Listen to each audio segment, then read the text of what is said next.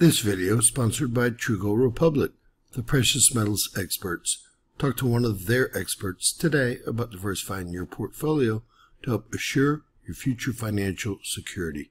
Find their contact information in the description below and pinned in our first comment.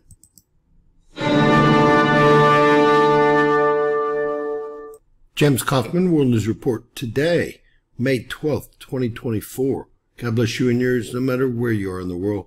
Please subscribe, give us a thumbs up, ring that bell for critical future updates. We've had yet another X-Class solar flare.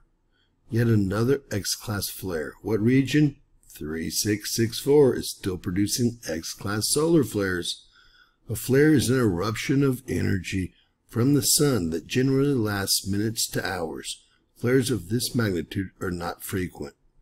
The flare peaked at 1626 UTC time, or about 12:30 Eastern time.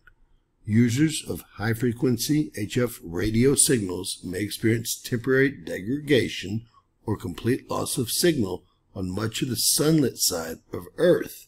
Now, we have some more bad news, but we also have some good news we're going to cover. Again, NOAA Sunspot Region AR3664 just produced another X-Class solar flare.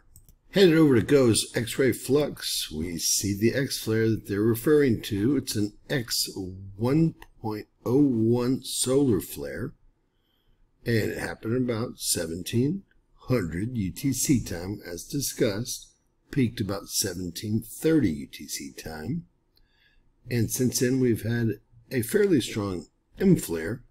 It looks like it measured around an M4.8. Maybe even an M5, something close to that. Now, believe it or not, they believe that a coronal mass ejection was created and that it could give Earth a quote-unquote glancing blow. So we'll have to see what that means and if that extends the solar storm any longer. The good news here is that AR3664 has almost made it around the limb. It should be the last day we have to deal with it. The bad news is we have quite a few other sunspots, and we'll count them all together, that are Earth-facing currently, with several that have just come around the limb.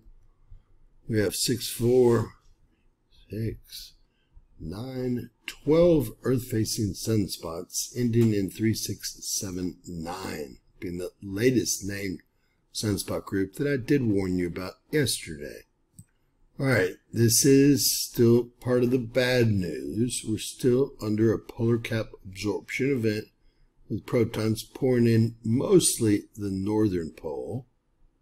Obviously the sun drags the Earth, or pulls the Earth, so most of the radiation logically would be coming in the northern pole. And that's the M flare that we've just had, that we just talked about. So the bad news is we're still in a polar cap absorption event, and everyone's getting a full dose of radiation. Now for some good news. It appears that we've actually exited the geomagnetic storm for the last 12-hour period.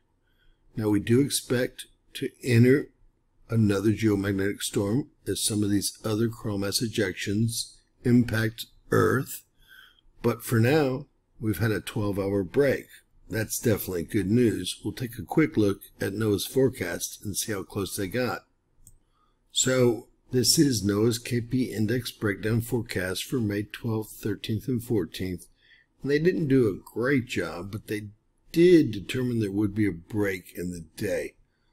We're expecting, again, at least 2 more coronal mass ejection impacts, I guess later this evening and into tomorrow the 13th, and then they're even calling out a G1 geomagnetic storm on the 14th. Now, I don't know if any of this will happen. They have this going back up to a G3, probably based on the large X flare we had yesterday. That would occur again on May 13th. And again, they did forecast a break. They just didn't get it lined up perfectly, if you will. With that said, yet another X-Class solar flare from AR3664.